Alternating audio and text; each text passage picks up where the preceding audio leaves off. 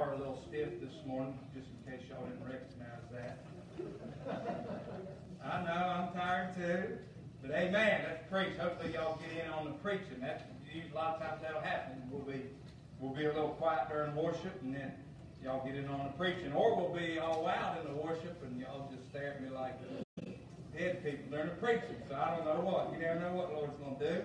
But I want you to go to Romans chapter number 1 this morning, and we're going to look at something. I was going to do something different, but let's look at Romans chapter 1 this morning. And I want to preach on Wednesday nights. We have been looking at the book of Romans, which is considered the general treatise, if you will, or the doctrinal treatise. I mean, it talks. It's for everyone. You can learn a tremendous amount from the book of Romans. Anybody could. And I'm excited for that and what God's doing on Wednesday nights. And it's just fun preaching through it. Amen. It's the first time we've gone through expositorily. We've done different biblical type things and hermeneutics, Bible survey. And now we are exposing the book and looking completely through it. That's what that means. But Romans 1. So if you've been coming on Wednesday nights, you'll hear we just taught on these verses a week or two ago. But I will preach a little bit different, amen, than I do on a Wednesday night. If you don't come on Wednesday nights, I want you to come. We use a PowerPoint presentation, and I try to show you some things, and we try to grow more as Christians. And I tell them on Sunday morning, I'm going to try and get you excited. I'm going to try and get you fired up to do something. But there isn't a whole lot of doctrinal learning. There isn't a whole lot of Bible learning. And the more you come on those other services, Sunday school and Wednesday nights, you're going to learn more and more, and you're going to be grounded more in the faith, and there's less likely of a chance for you to be blown about by any wind of doctrine, as the Bible says, amen. But I want to look at this for just a couple minutes. I want to preach to you on how to be the greatest soul winner ever, amen. Any of you interested in being a soul winner? Anybody? Amen. All right, because that's what you're supposed to do. And we'll talk about that for a minute. But I want to preach on one of the most important subjects that there is when it comes to being a Christian. God gave us what is called the Great Commission. When Jesus Christ was leaving this earth, he told his men some things, amen? And there are essentially two things inside of that Great Commission that we are supposed to be doing as a church and as individual Christians. There's all kinds of other things we can tie to it, amen. Loving God, loving your neighbor, that's part of it. If you love your neighbor, you're going to tell them how to get out of a place called hell, or not go to a place called hell, amen. If you love God, you're going to do what he commissions you to do, amen. It all ties together, if you will. Now, there's all kinds of small things we say, but God gave us two major things. And I don't have the verses here for you, but Matthew 28:19, you should know these by heart. It's the Great Commission of the New Testament church. And it says, "Go ye therefore, teach all nations, baptizing them in the name of the Father, Son, and the Holy Ghost, teaching them to observe all things whatsoever I have commanded you." So our Great Commission, our mission as a local New Testament body of believers, as Christians, is to what? Baptize and to teach. Now, what does that mean? Does that mean you get to put on the waders and get in there and baptize them? No. What that's talking about is we ought to be seeing people saved, and we ought to be teaching them the book. Amen? What that means is we ought to be soul winning, and we ought to be discipling. We ought to be winning souls to Christ, and we ought to be teaching doctrine. And listen, I'm tremendously glad this morning that we believe that in a doctrine of by grace through faith. It's not of works. Listen, the Bible says in Ephesians 2:8, "For by grace are you saved through faith, and not of yourself. It is a gift of God, not works, lest any man should boast." If you was good enough to earn your salvation, you could brag about it. Amen? Which, if you believe that way, would then be pride, and then you'd lose your salvation, amen? Then you'd have to re-earn it, then you'd get proud about it, and then your pride would make you lose it, then you'd have to re-earn it. I'm glad that I'm saved by the grace of God, because I called upon his name, and I trusted in him, and I believed what he did on the cross of Calvary, and I believe he rose from the grave, proving he was God, and I put my faith in that to save my eternal soul, and realized I was a sinner, and I needed salvation, and now, by the grace of God, through my faith in his atoning sacrifice, I'm saved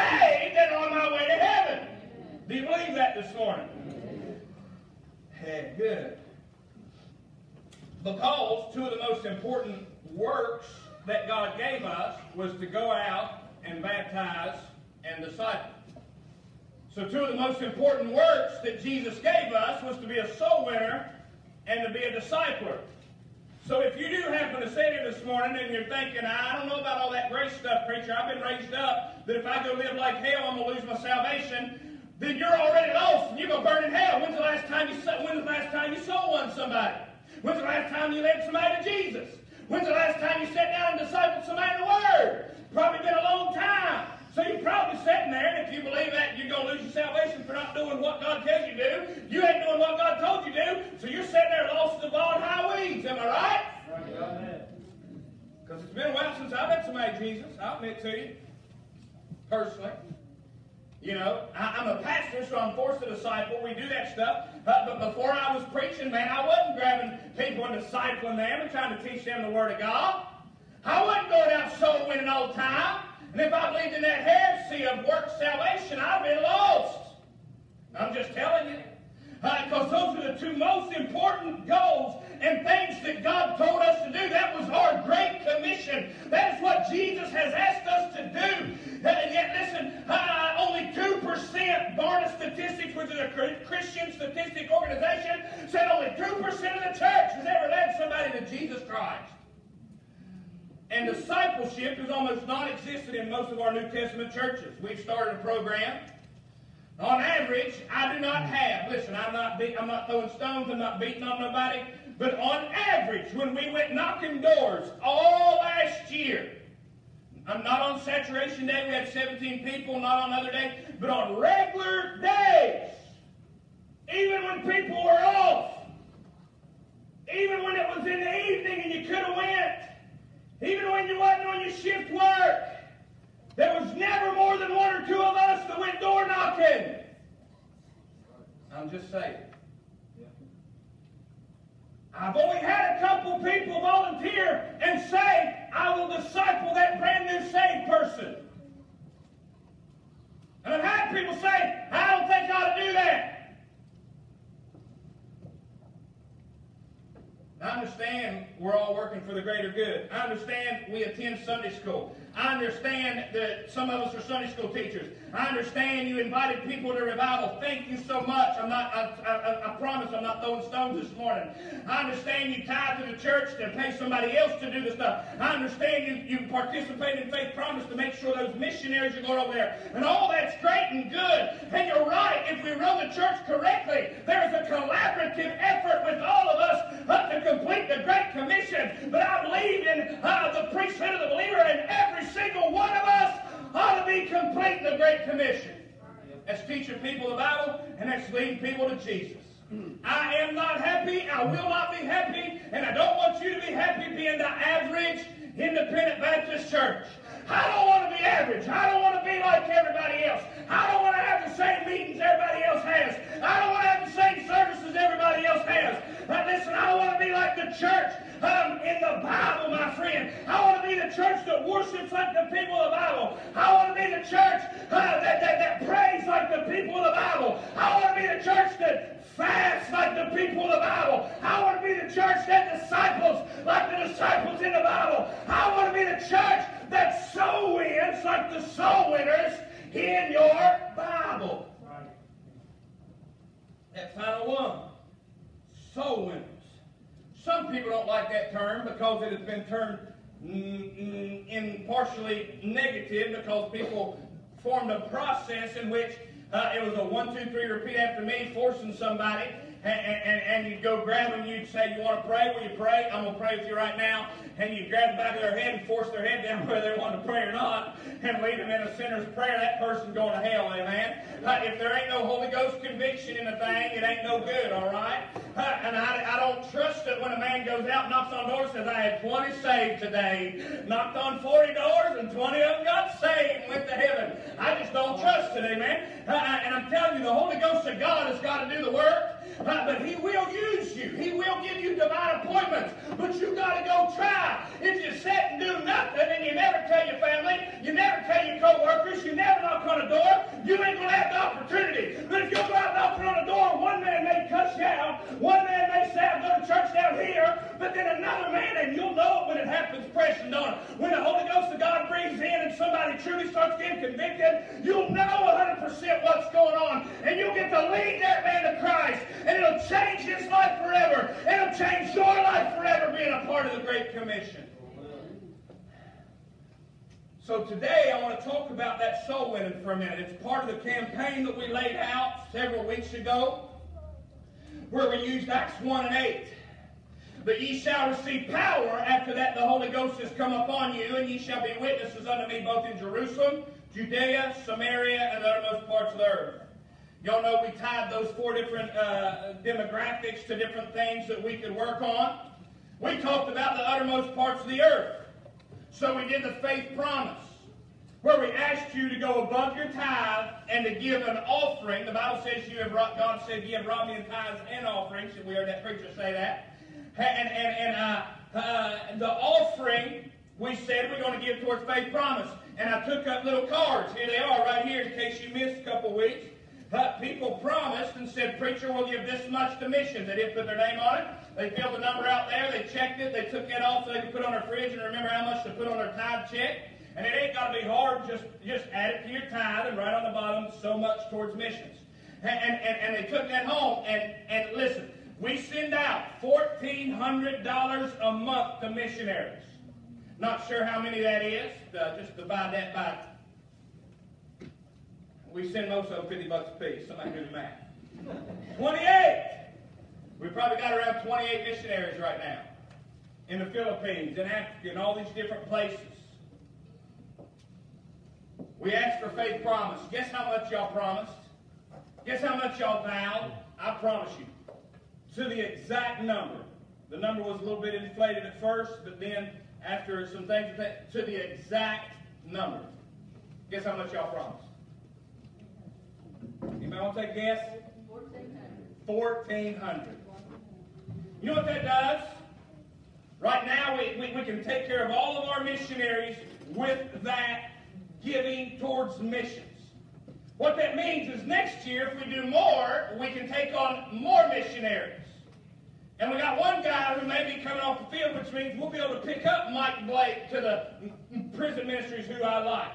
We'll be able to pick up Ramila Fricio, who is a Filipino missionary who I like and know. We could pick up one of these local, worldwide, or nationwide evangelists, like some of my friends, if we wanted to. We decide on that as a leadership team. But we could pick more people up and be more and more involved in reaching the uttermost part of the world.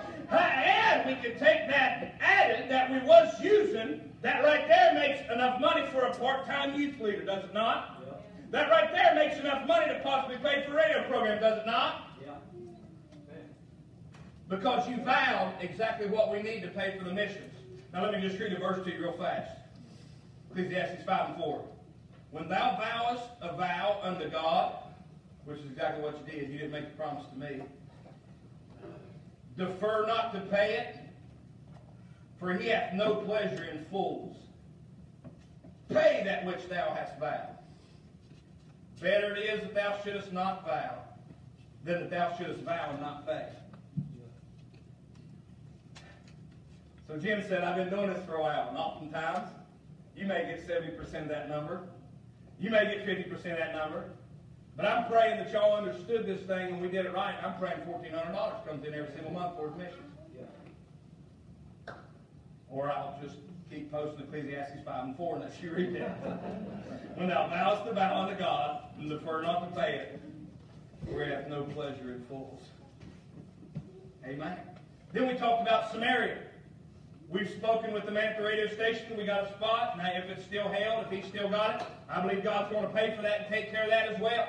We talked about Judea. We talked about a youth pastor, and we've got a bus route, but we got a bus that's ready to go. We got 4 men going to a conference, and we're praying that God makes that thing start running within a month.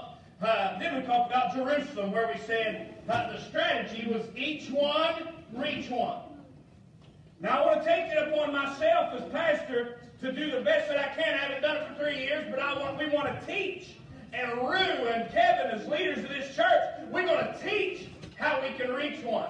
We're going to preach series sermons on Sunday nights on how to be better witnesses for Jesus Christ. We're going to try and help you. We're going to teach Sunday schools to the teenagers and to the adults, and maybe even in Miss Carter's class, on how we can be better witnesses for Jesus Christ and how each one of us could reach somebody. If everybody in this room takes this Great Commission serious and helps someone come to know Jesus, imagine what could happen around here. More than likely, you're sitting in those seats due to the effort of somebody. They either invited you to church, either some parents taught you about Jesus, a preacher got in the pulpit and preached, somebody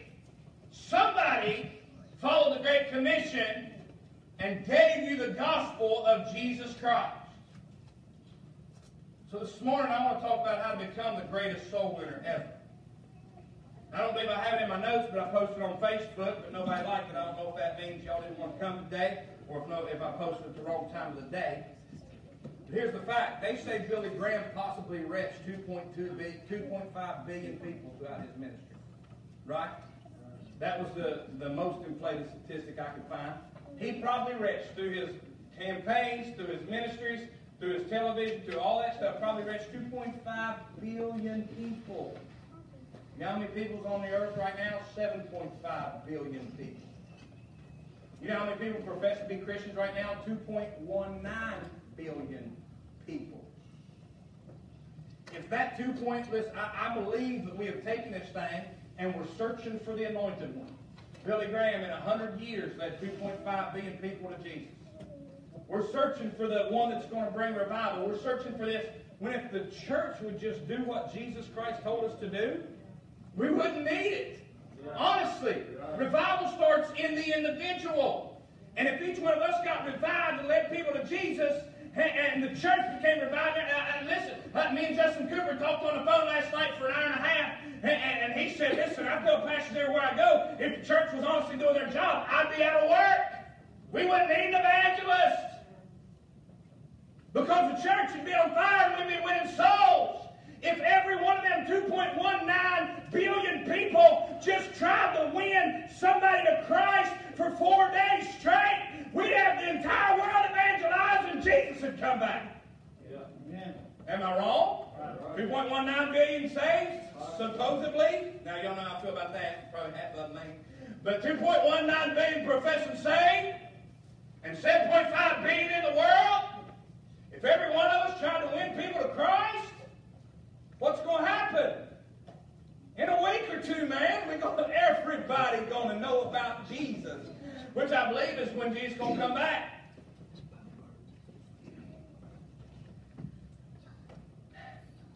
So we want to talk about being the greatest soul winner ever. Listen, I wasn't talking bad about Billy Graham at all. What he did in 100 years was awesome. But if the church would rise up and do what, listen, Peter preached. He was the anointed one at the time. He preached, 3,000 got saved. And then in the next couple verses in the book of Acts, the church began to be the church and go door to door daily and broke bread, and they added to the church daily. You see what I'm saying? If those 2.5 billion that he reached were adding to the church daily, there's only 7.5 billion people in the world. You understand what I'm saying. I know y'all staring at me funny, but you understand what I'm saying. We're going to look at Paul. In my opinion, of course, IMO, apart from Jesus Christ himself, the Apostle Paul is the greatest soul winner ever to live. I want to look at the introduction in the book of Romans that we've already studied on Wednesday nights, and look at 5 verses that some say contain the greatest summary of the gospel ever given, that I believe is the key to the reason that the Apostle Paul was the greatest soul winner ever.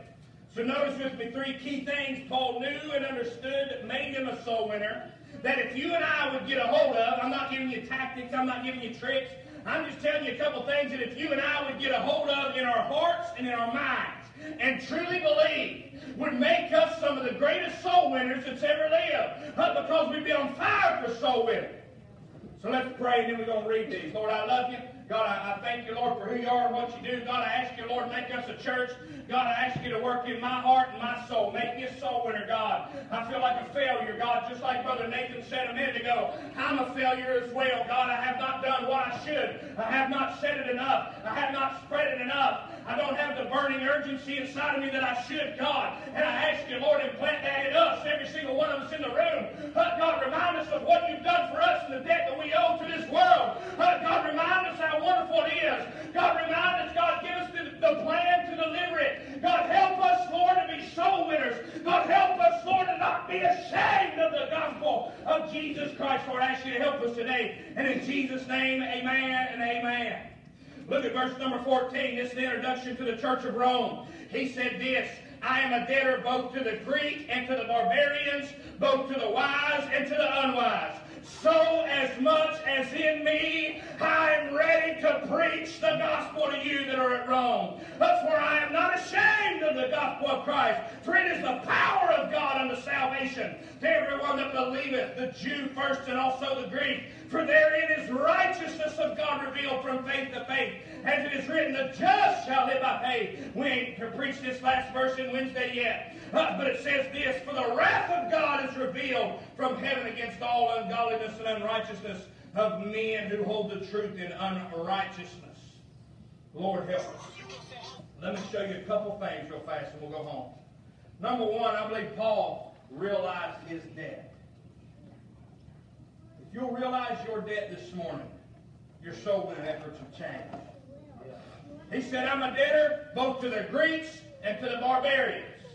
The people he's talking to, that would sum up everybody in the world. If you wasn't a Greek, they believed you was a barbarian. Didn't matter who you was. So he said, I'm a debtor to every single person in the world, both the wise and the unwise. What he's saying is he was indebted to the world to spread the gospel to all and everyone that he ever saw. There's no person he'd leave without the gospel. Whether it was a slave named Onesimus or whether it was a king named Agrippa. We've seen him do it to both. Every single person he came in contact, I guarantee you, he delivered the gospel. He handed him a tract, and half of us don't even carry tracts in our pockets. He was bound by a duty. He was obligated. He owed it to him. Let me just add this in here. This ain't even in my notes. You ought to carry a tract in your pocket. I got 1,000 of them downstairs that says, do you know that you're going to heaven? You need to grab a stack of them sitting on that back for you today. You need to put them in your pocket, and you need to carry them with you. And you need to learn to hand them out and talk to people about that, amen? We also got the little ones that's got our church name on it. Got all that, got the plan of salvation on the back. You need to learn to carry them at all times and hand them to people. I was at the beach, listen, and one of them guys, I think I told y'all, it may not have been on Sunday morning, I can't remember, but dude wanted to sell me a cruise. I said, no. I said, I don't want to be a part of one of that. I got a buddy that's a part of one of that, and I'll just work with him, amen? I don't need to do that. I ain't signing up for that. And listen, I'm a pastor. I ain't got enough money to go to the Wyndham every month or two and earn a bunch of points. I can't do it. And he's like, all right, man. I said, now, I gave you your minute. Give me my minute. And I began to witness to this fella. And I said, listen, have you ever been saved? What's your church background? I started talking to him about church. And I started telling him I was a drunkard. And that's I go straight into my testimony. I said, listen, I was a drunk. I was on alcohol. I knew about Jesus, but I didn't know Jesus. And I told him the entire gospel. And I said, will you read this tract? Will you take this home? He wasn't ready to accept it. And he was standing there at work, standing by his little thing. And I'm like this, looking around, and we was on vacation. I'm like, man, I forgot. And I got mad at myself, and I walked off there. And I come on to Carter. She's coming out of New York, cutting in one of these places. And I said, honey, hold on 1 second. I started Googling, and I found Romans Road in the King James Version Bible on Google Images. And I walked up there, fella, and said, hey, can I get your text number? I want to send you something. He said, sure. And I texted him a tract right there, amen.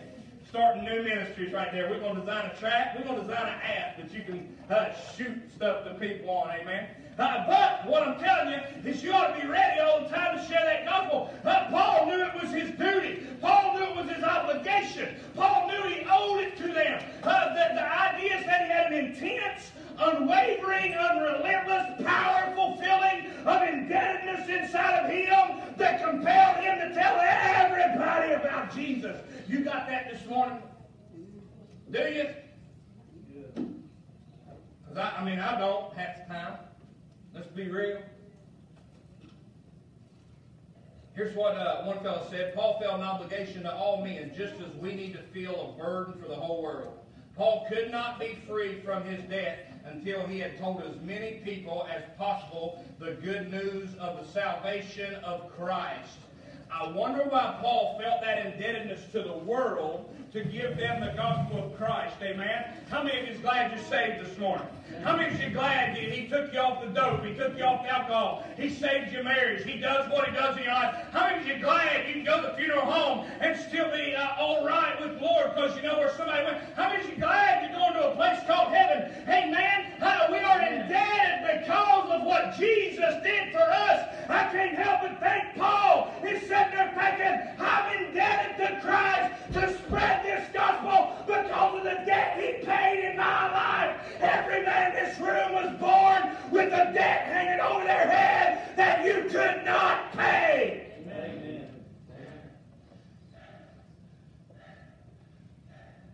If we realize that debt, we'd all be soul winning machines. You see, the fact of the matter is, Adam sinned in the garden. You know the story. Adam sinned, and every single man born since him had that debt of sin in their life hanging over their head. And the debt of sin is what brings death into a man's life. It is what real death is. When a Christian dies, Billy Graham stated it. He said, when you hear I died, don't you even believe it for a minute. I'm just in heaven at home, something like that, something or other. He said, I didn't die. The Christian man, the saved man does not die this morning, but the lost man dies an eternal death. The man that does not know Jesus dies and burns in a devil's hell and dies daily and all the time for the rest of eternity. Because of that debt of sin. Wherefore, as by one man sin entered the world, and death by sin. And so death passed upon all men, for all have sinned. We take care of that sin by getting saved.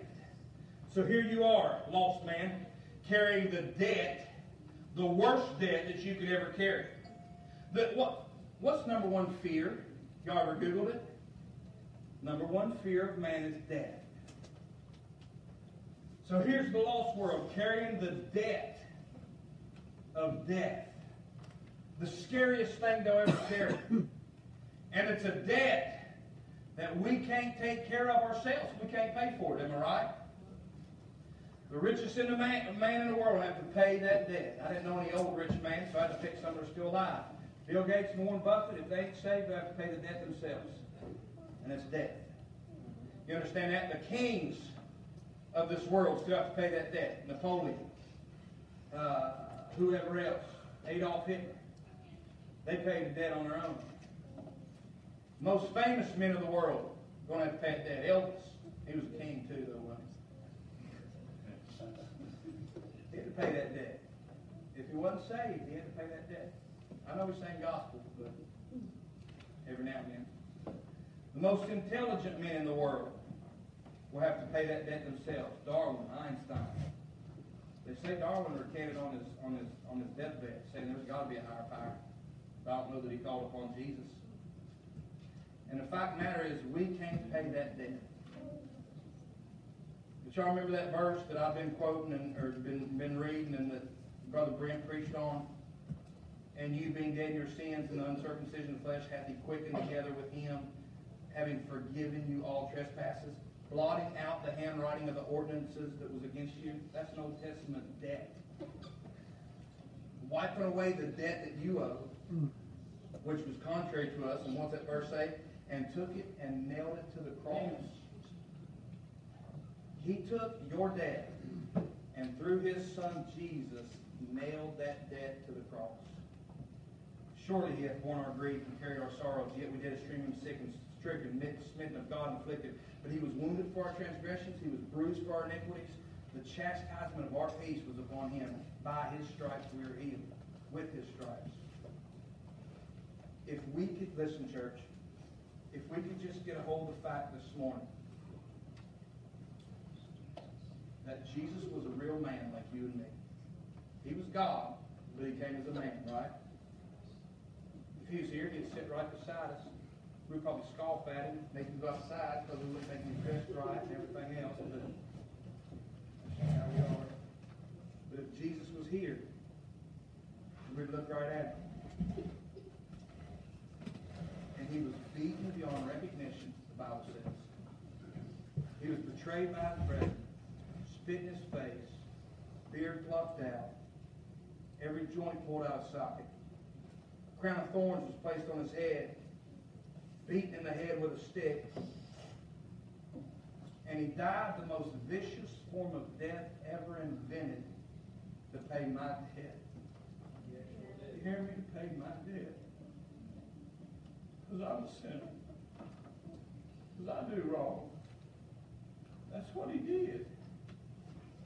And I don't know how many of you look at the stuff on the internet, but there's not much of it now because my boy Trump done took care of it.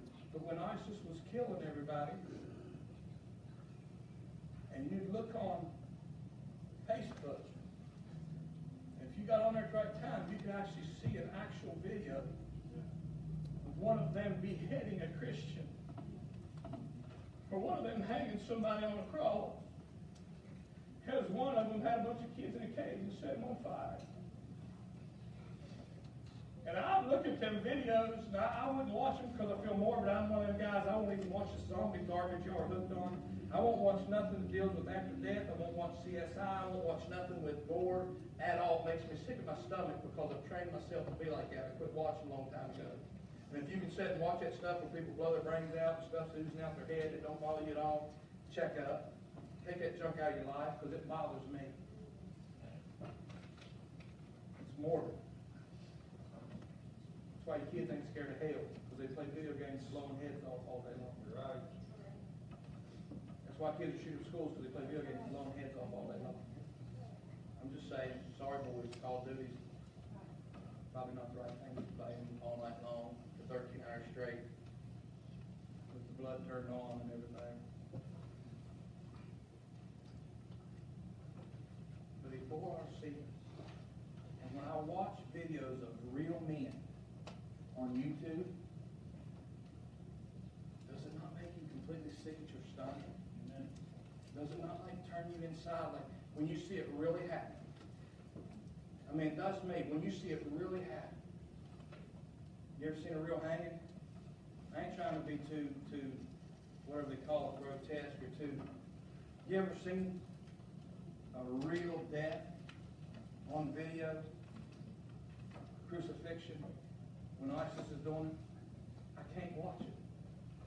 It turns my stomach. But if we get a hold of the fact that Jesus went through worse than any one of them would ever go through, and Jesus paid it all for you and I. Jesus did every single bit of that. Jesus, listen, was beaten to death. He was beaten beyond recognition. You couldn't even tell who he was. He hung on a cross and died. Listen, he went through it all. He paid the most vicious form of death. He was paying that death to pay the debt for you and I. Yeah, amen. And if we really realized that and cared, you think it'd be hard for us to say, hey man, Jesus died for you too? You think it'd be hard to go to work and say, Jesus died for you too? You think it'd be embarrassing or ashamed for one of you teenagers to go to school and say, hey, let me tell you, Jesus died for you? If we realize the debt he paid for us.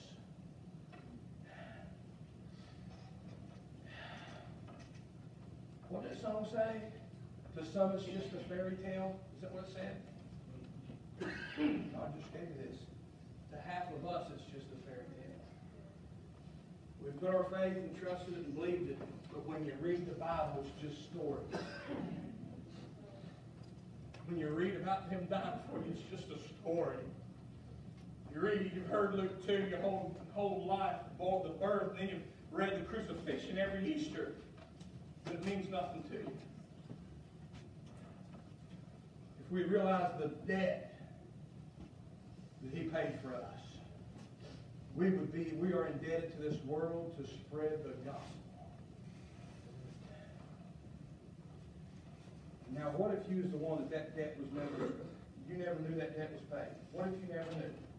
What if nobody delivered it to you? God entrusted you with the Bible. What's that series you did? Entrusted. God entrusted you with the gospel by saving your soul. Now, what if you was the one out there that you see every day and you ain't told them about that debt that was paid? John Currier, a man in 1948, was sentenced to prison for murder. It was a self-defense murder, and he got sentenced to life. And as they looked at it later on in 1968, they decided he was paroled to a farm.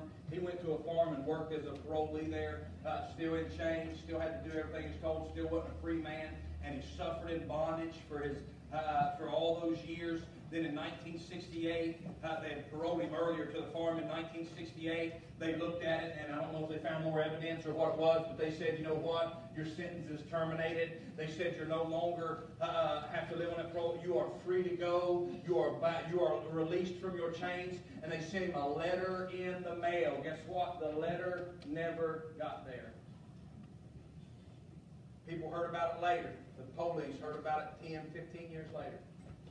And for 10 or 15 years, that man served in chains doing gruesome labor on a work farm in the 1960s or 70s when he should have been free. But the letter wasn't delivered. Every one of you saved folks are holding the letter this morning. You got somebody at work that's bound up by alcohol, bound up in chains, their life's falling apart. You're just sitting there holding a letter saying, I don't know if I'll get it. Am I right? No. We're just sitting there holding the letter. You see the poor girl working at Dairy Queen, and, you know, you can tell she's rough, she's all, you can just tell. You can tell her life's hard. You can hear her talking about the things she's going through. You're sitting there eating your little ice cream, your banana split. Maybe even with a track in your pocket, but you're just too busy to even tell her. You're too busy to even deliver the letter to her. I want to be a soul winner. I want to tell people about Jesus. I don't deserve what he did for me. What do you think, church? Don't you think lovely soul winners? That song we sang said, and when before the throne I stand in him complete. Jesus died to save my soul. My lips will still repeat, Jesus paid it all. All to him I owe. Sin had left the crimson stain, and he washed it white as snow. If we realize the debt, church, you'd be a soul winner. Secondly, Paul was ready to deliver. He was ready to deliver. What's Romans 15 say? For as much as in me, I'm ready to preach the gospel. To you there in Rome also. For I'm not ashamed of the gospel of Christ. We got on that Wednesday night. Most of us are ashamed of it. We're embarrassed of it. For it is the power of God unto salvation, everyone that believeth, to the Jew first, and also to the Greek. Because of his realization of the debt he owed to this world, and the debt that was paid for him, and the debt that he owed, he said, with everything in me, look at the verse, for as much as is in me, every ounce of energy I have, everything that I have, everything that's in me, I'm ready to preach the gospel. In Strong's Concordance, that means ready to announce the good news. That word ready means eager. He was eager to announce the good news of what Jesus can do. I said it earlier, but we believe in the priesthood of the believer. That sounds weird, saying all of us are priests, especially when we don't believe in women preachers, but all that means is that we're called to spread the gospel. 1 Peter 2:9, you are a chosen generation, a royal priesthood, a holy nation, a peculiar people, that ye should show forth the praise of him who hath called you out of darkness into his marvelous light. There's some other benefits, but one benefit of being a believer priest is that we can show forth the praises of him that brought us out of darkness. Every single one of us ought to be ready to tell somebody about Jesus. 1 Peter 3:15, but sanctify the Lord God in your hearts, and be ready always to give an answer to every man that asketh you a reason of the hope that is in you. We talked about this on another night, but at SunTrust Bank, as I managed it for 12 years and sold investments and all that junk, I had an elevator speech. What that is a 30-second speech. If you was in an elevator with a man that had a couple $1 million, you ought to be able to tell them, as a banker, why they ought to bank at SunTrust and why they ought to bank with you. And in 30 seconds, as the elevator goes up from the first floor to the fifth floor, I was supposed to be able to be trained to tell them why. And I'd have to give, I think I had to get up and give a speech on in front of like 1,000 people. It's crazy. Hate talking in front of people. Hate it.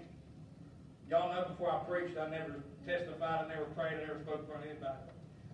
And the elevator speech was something like, SunTrust Bank, 6th largest bank in the nation. We have $88 billion in assets. And what that means is we're a large-scale bank that can give you the internet capabilities and the different things you need. But we have a small-town atmosphere. We're a southern bank. We're a country bank. We know you by name. You're not a number like you are at Chase or Bank of America.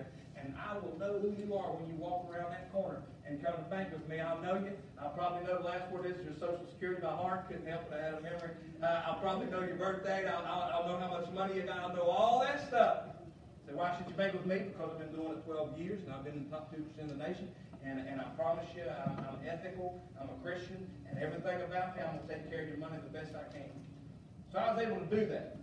Could you do that for Grace Gospel Baptist Church and Jesus Christ in 30 seconds in an elevator? Honestly. Could you? So, we taught 2 years ago, we did our Vision Sunday, our main one, and casted a vision statement for the church, which is to encapsulate everything we do. Right? You remember the vision statement? Grace Gospel Baptist Church, helping people know, serve, and love Christ. So you could jump in that elevator and say, hey man, you ought to come down to Grace. We're a place we love seeing people saved. We help people know how to know Jesus and how to be saved and go to heaven. We help people serve, man. We try to disciple them. We try to teach them everything out of the Bible that's going to help their life and make their life easier. And we worship Jesus Christ. We love to give Him praise. We love to have a good time. And we're a family. We take care of each other. We love each other. We call each other when we're sick. We go see each other in the hospital. And man, it's something like you'll never find on earth anywhere else at Grace Gospel Baptist Church. You ought to be able to say it just like that. But then you also ought to be able to say, and we serve a risen Savior named Jesus Christ that died on the cross for my sins. He saved me from some stuff. We all got different testimonies. I know that. Some of you never lived in sin. But you still ought to be able to say, and Jesus Christ saved me because of what He did on the cross and the debt that I owed because of what Adam did in the garden. I was a sinner. I knew how to lie. But Jesus died for me. And when He saved me, He came into my heart. And I've got a peace that passes all understanding now. I've got a peace and I've got a home in heaven. And He saved me. Why Jesus? Because He's the good news of the power of salvation. What's 16 say? I'm not ashamed of the gospel of Christ. For it is the power of God unto salvation to everyone that believes. If you're saved, you ought not be embarrassed or ashamed to spread the gospel of Jesus. Because of the simple fact that you know the power of salvation. Do you know it this morning? You know the fact that one day you were saved from sin that had you shackled up. You know the fact that one day you were saved from sin that had guilt and shame in your life. You couldn't hardly even live with yourself. You hated yourself because of the guilt and the shame that you had to bear with. You know the power of the gospel because one day you were saved from a lost man's condition and put in a saved man's condition. You know the power of the gospel because you were saved from the devil and his demonic assaults and attacks. He still comes at you, but now you've got a hedge of protection around you. Jesus Christ helping you. One day you were saved from the wrath of God that's coming on this world. And the gospel is the power to save. For whosoever shall call upon the name of the Lord. Listen, I believe there's a power to save anyone, anywhere, anytime, from anything. Yeah. For whosoever shall call upon the name of the Lord shall be saved. Are you ready to deliver that message right now? Are you? Are you ready to give your testimony on a moment's notice? When your child has that moment of conviction where God, the Holy Ghost is convicting them, and they walk in a bedroom and they pull out Romans Road and begin to read it and say, Mommy, tell me about Jesus. Tell me how to be saved. Are you ready to tell them? Or are you going to have to say, hold on, let me call a pastor? Are you ready? When you accidentally T-bone that other car and you run to it because you're not hurt at all, and they're laying there dying and you've got them in your arms in the middle of the street and they're dying, are you ready to tell them about Jesus?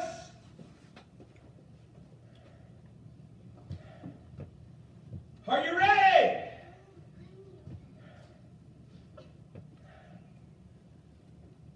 Somebody you love is laying in that hospital bed gasping for air. You don't know them ever living a testimony for Jesus. Are you ready to witness to them right then and right there? You're going to be ashamed of the gospel.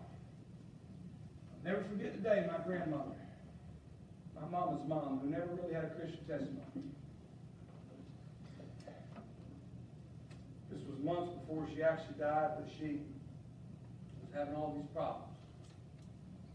And all of a sudden, she went straight downhill. Within a day's notice, she was in the hospital room, in the emergency room on a ventilator. I was a brand new Christian. I was a brand new Christian. I didn't have no training. I didn't know how to give to God. I didn't know nothing. And I remember walking in there that day, seeing my grandma that I loved. I mean, she lived beside me. It was one of the grandmas she was with every single day. It was one of the grandmas that on your 15th, 16th birthday, she knew you had a smoking problem, so she'd buy you a carton of cigarettes and hide them in her house and not tell your mom and dad. Go, Red! And I walked in there and saw her gasping. People that never been on a ventilator, probably people that have been on it before, that are alert. It gags you and makes you, and it'll put you in a panic state. And she's sitting there panicking with fear in her eyes. I walked in, I didn't know what to say, what to do. I was young. I thought my grandma was dying. The only thing I knew to say was, Grandma, I just want to know what you're saying. Grandma, I just want to know that you know Jesus. Grandma, do you know He died on the cross for you? And if you'll just ask Him to save you, then your heart right now to save you. And I looked at Grandma with the fear in her eyes. And I saw a tear begin to trickle down her cheek. I said, Grandma, do you know Him? Grandma, are you saved? Have you asked Him? And she began to shake her head. Yes and no. And it broke my heart, man. Looking at her, not knowing. And I had to tell her. How about you this morning? Are you ready? Will you tell her?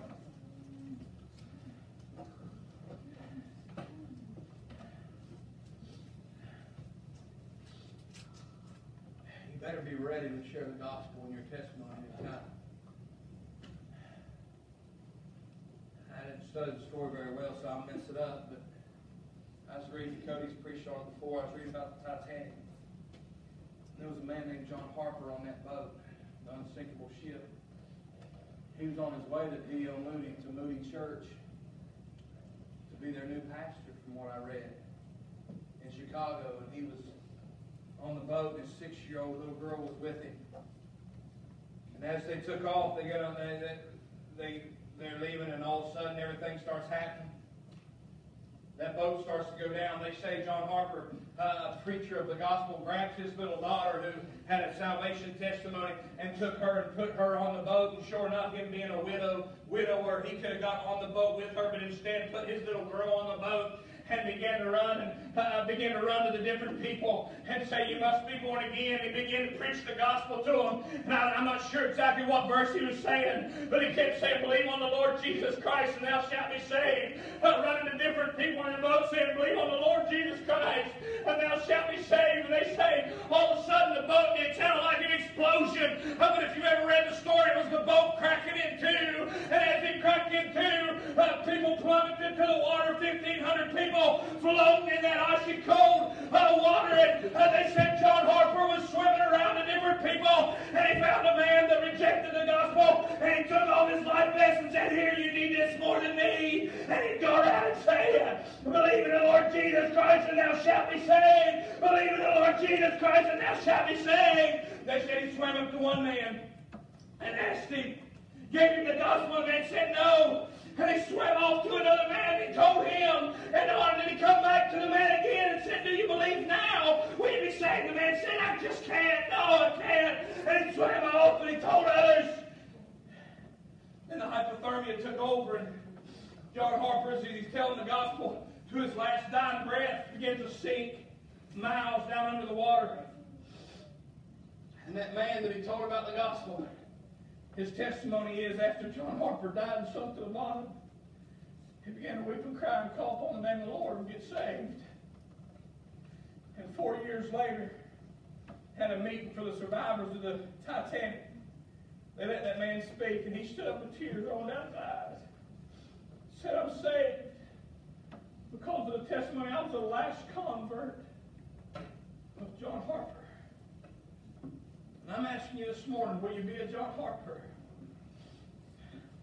Will you be ready to deliver the gospel?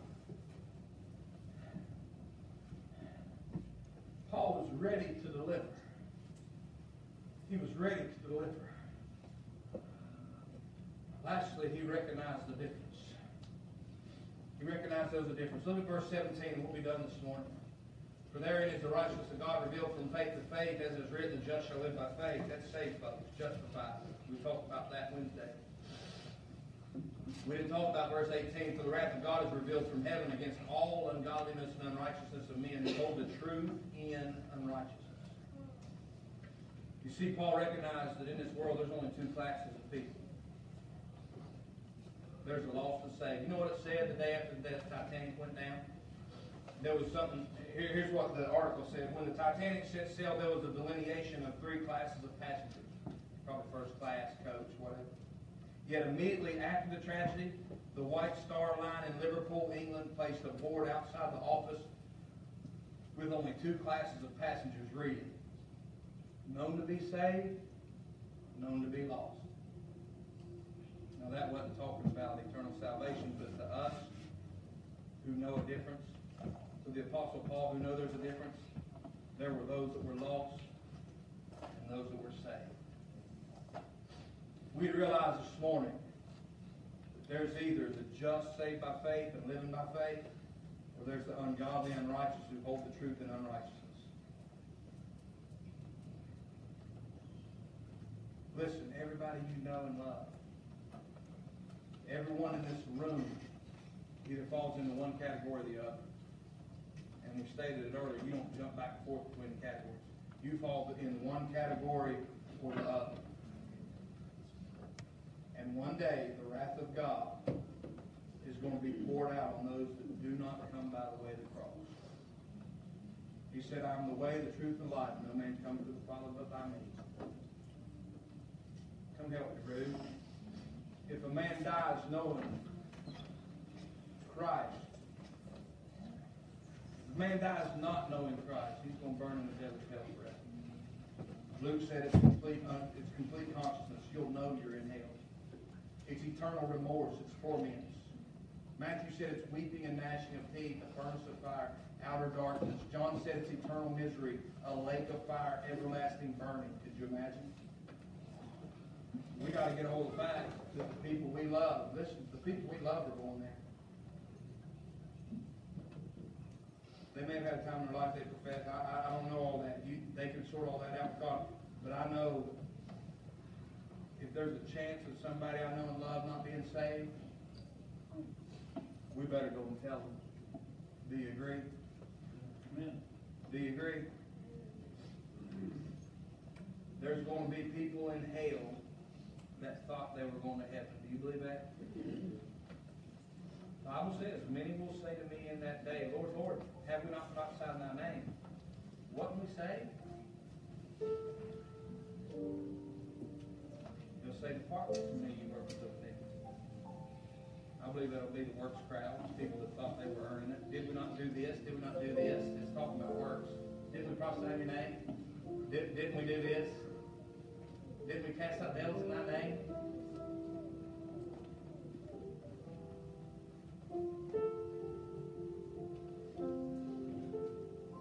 And we are the ones called by Jesus to tell him. God could have used an army of angels. You understand that? God could have used any forum he wanted to, but he chose the local New Testament church, not one evangelist, do you hear me? Not one Billy Graham, not one C.T. Townsend, not one anybody.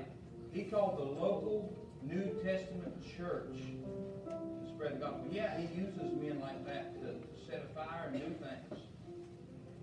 I believe that. But he called the local New Testament church, each and every one of you, to deliver that letter. One last illustration is really plays. I got all the Titanic stuff and started reading, so I couldn't help it. On the Titanic, there was 20, I believe, lifeboats. Okay? As it began to sink, perhaps the alarm was sounded. It was so large, many didn't even know what was going on when it was going on. But out of those 20 lifeboats, I didn't have time to print off all the statistics, but out of those lifeboats, they should have been able to hold 1,200 people. 1,500 died in the water. They should have been able to hold 1,200 people, right around that. Yet only 700 people were saved on those lifeboats. Those lifeboats, most of them were less than halfway full. And I'm going to tell you, I never noticed this till today. This is going to be a new illustration I use, Carla. Two of the reasons, I hope I can come up with them, Lord help me. Two of the reasons that people didn't get on it. One is because the captain thought that possibly those lifeboats weren't built properly and couldn't hold the weight of the full 20 or 30 people they were supposed to hold. You know how they got them on the two ropes on them old ships and they'd lower them down? They were afraid they would crack right in the middle, so they did not trust what the lifeboat could do. How many people you know just won't trust what Christ could do? They just won't put their faith and trust in Him. You don't know why they won't get saved. You try over and over. They just don't trust Him to save them.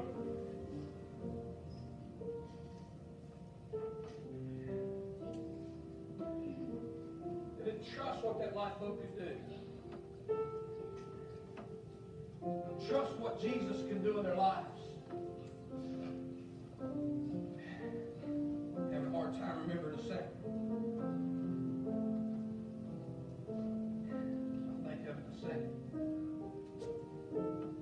Here's the deal. As them lifeboats went out,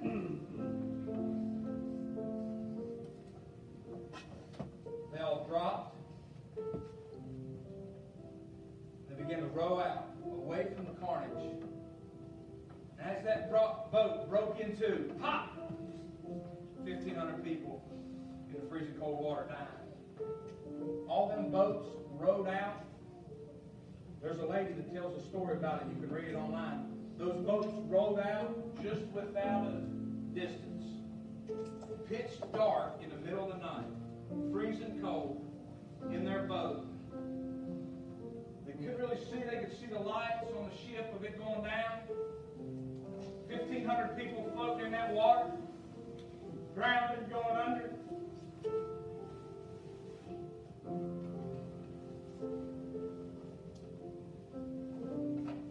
As they're going under, they're sitting at a safe distance, half full, all those extra seats. Some say they were scared that if they went into the carnage, that the boat would be overwhelmed and everybody would grab on and people would try to get in there and it would sink their boat and kill them all. So they stayed at a safe distance. One woman says all she could hear was the screams and the wails and the moans of people dying in the water. There was one faithful boat, Lifeboat 14, that rowed back to the wreckage and went back and said, we're going to help some people, we're going to save everybody we can. They went back and started pulling people in and filled their boat up. Here's what I'm telling you this morning. Grace Gospel Baptist Church is going to be Lifeboat 14.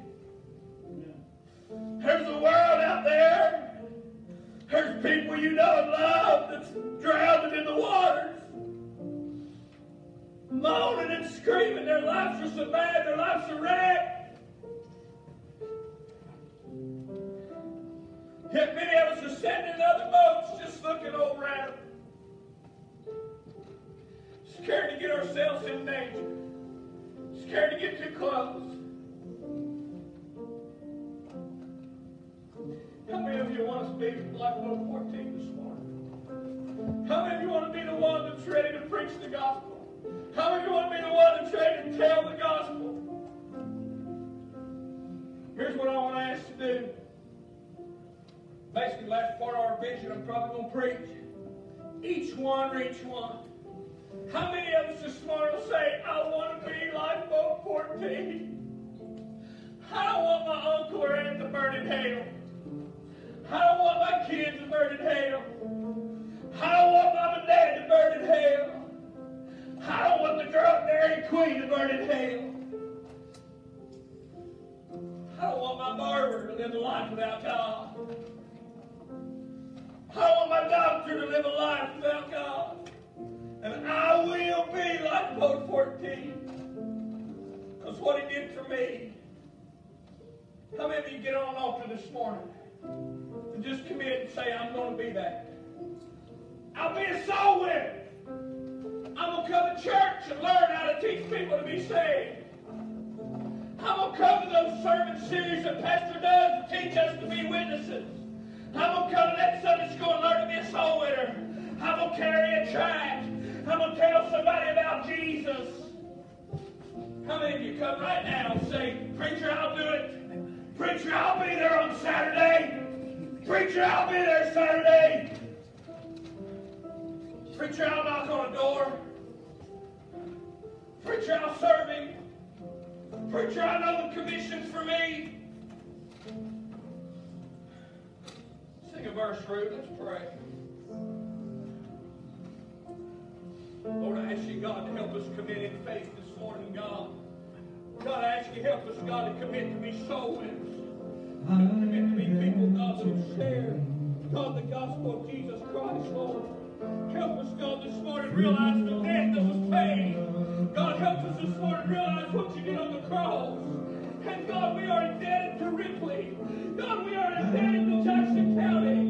God, we are indebted to West Virginia to spread the gospel. And God, I ask you to use us, God. God, I ask you, Lord, raise up soul winners. God, people are gifted to do it. God, there are people in here gifted with the gift of mercy that can talk to people. God, that can go to the hospitals. God, to talk to those dying, God, of cancer and different things. And can tell them about you, God. And I ask you, God, to burn it in their heart, God, that it's their job. God, I ask you to call us, God, this morning. God, use us. We're called already, God. Use us, God. Help us, God, to respond to the calling. Spread the gospel, Lord. Help us, God, to be a soul winning church. Hey, God, touch us, Lord. Use us this morning.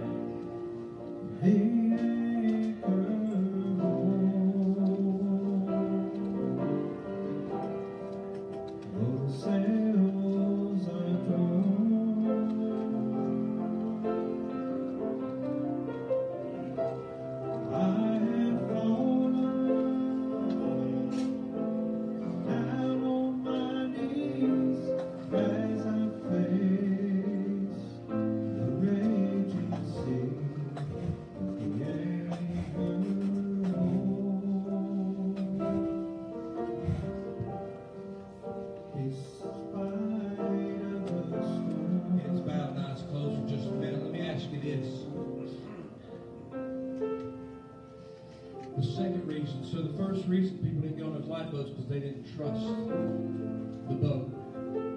They didn't trust the way. They didn't trust what could help them. You know what the second reason was I couldn't think of? They didn't feel an urgent need. See, that boat was so large. When they started loading up in boats, when the people came and said, this thing's going under, they didn't realize it. They didn't believe them. They said, this is no sinkable ship. They didn't feel the urgent need to get in the boat. It's up to us to create the urgent need in someone's heart. Why do you think I preach the way I do? Why do you think I weep and cry? I can't help it. Why do you think I shout and holler? Because there's an urgent need to get in the boat. All prophecy's been fulfilled. He can come back tonight. You can die tonight. There's an urgent need. this morning, you've never realized that urgent need. But you're the one that's drowning. You don't know Him. You've never asked Him to save you. Maybe everybody thinks you have. Maybe you've lived. Maybe you're a good kid. Maybe you're a good person. But you know right now in your heart, for some reason you're scared. You realize you're without Jesus. You realize you're the one drowning. The best thing you can do this morning is make sure that you're saved. Everything I preached, although I was preaching to the church, applies to you. If there's a debt on your life and you can't pay it, but God paid it for you. And if you'll call upon Him this morning and just put your faith and trust, you know it all. You've been around it long enough. You just heard it this morning. If you'll just believe He died for you, believe you're a sinner and He died for your sins and He rose from the grave, and say, Jesus, I'm making you my Savior this morning. I'm putting my faith and trust in you. He'll save you. If that's you this morning, would you? Nobody's looking. Just slip your hand up. Say, it's me, preacher. I need to get saved. Maybe you'll slip your hand up and say, preacher, I've been playing the game for a long time. Preacher, I've been playing it real good. But I know I need to get saved this morning. It's me you're pointing at, preacher. Anybody in the room? Don't you miss your chance when God's dealing with your heart. Preacher, that's me. Give you an opportunity. That's you. The Holy Ghost, God's dealing with your heart. You know you need to get right. Rue's going to sing a verse of this song. Won't you come accept Jesus this morning? Come on. Go, Rue. Come accept Him. Don't let pride keep you in that seat. Well, I've had visions. I've had dreams.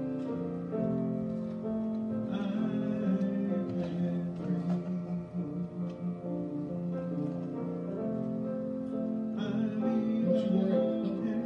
Don't you let what other people think send you to a place called heaven. Call on His name this morning. Get saved. Change your heart. But I never knew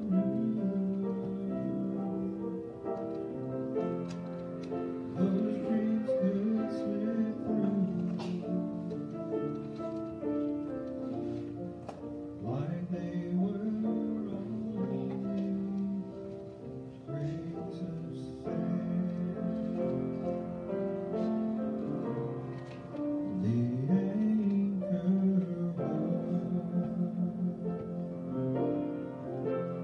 though the ship is battered,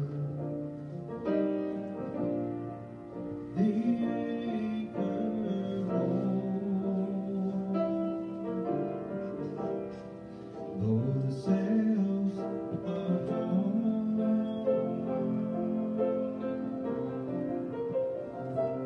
I have fallen down on my knees as I face the raging seas, but the anchor holds. In spite of the storm.